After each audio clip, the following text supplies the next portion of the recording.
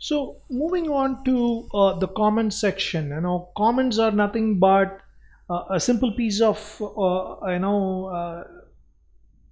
content or a text or a HTML code that needs to be ignored by the browser. So what it means by that, let's say let's say I'll give you a concept, right? So let's say there are like you're taking a piece of paper and you're writing something.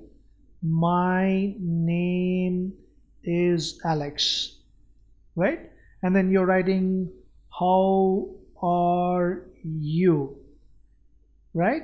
And then I am 12 years old. So let's say this is line number 1 and this is line number 2 and this is line number 3. So when you type an HTML code, the browser will read like this: step 1, step 2 and step 3. So this is how it is going to read, right?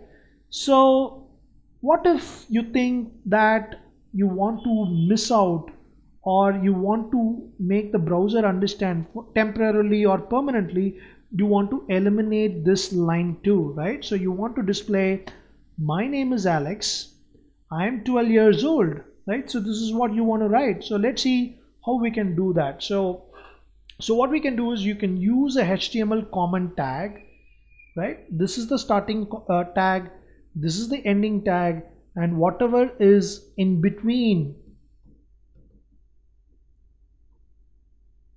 will be ignored.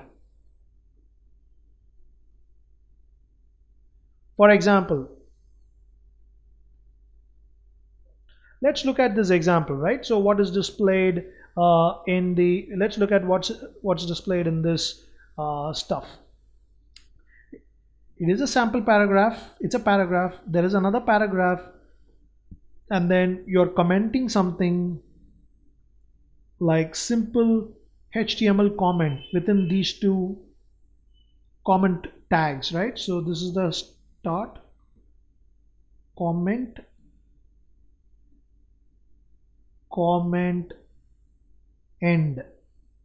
In other words, ignore this particular thing while the code is being read by the browser.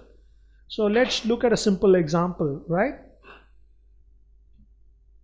I will use the W3 browser, which is easy to explain, and also you can practice in your own time about the various codes. I'm going to use this comments, right? So now, as I said, anything you write between this is going to be ignored, right? So let's try it ourselves. So you see a doc type, which is the document type element. You see the HTML root tag, and then also you see the body of the element. In this case, the header is missed, but that's fine. They don't want the header or the title. So for now, let's focus on understanding what this comment section is. So you see the comment start and the comment end script or the tag. And similarly, you see something here, and similarly, you see something here as well. When you run this code, you're able to see only this is paragraph, right? You're able to see only this one. So what really happens is anything that is between this tag and this tag is kind of ignored, right? So let's say, I add another tag which says a comment tag, I meant, right? So I want to position this way, right? It doesn't matter whatever is enclosed within this comment tag, right? Whatever is enclosed within this comment tag, if you run it, nothing will show. So in other words, what you're telling the browser is, do not consider this piece of text, do not consider this piece of code, do not consider this piece of element which is coming inside this comment section. So in other words, going back to the theory, you are saying that to ignore, right? To ignore any element that comes within this tag, right? So we also showed an example, right? We also saw an example. Let's see if there are any comment section. In typically well-developed application, you will not be able to see a comment tag, but let's give it a try. This is Flipkart, by the way. So I went to the Flipkart site and I gave view page source, which will give you what is the page, what is the HTML, tags or the content that you will see. As you can see, there are so many things, Apple Touch icons.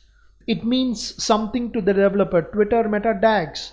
It tells very clearly these tags that come under are pertaining to the Twitter tags. It goes into something. So it has a meta tag, it has an attribute, it has multiple attributes in fact. So let's not worry about it right now. We'll see in the later part of the section to understand more about it.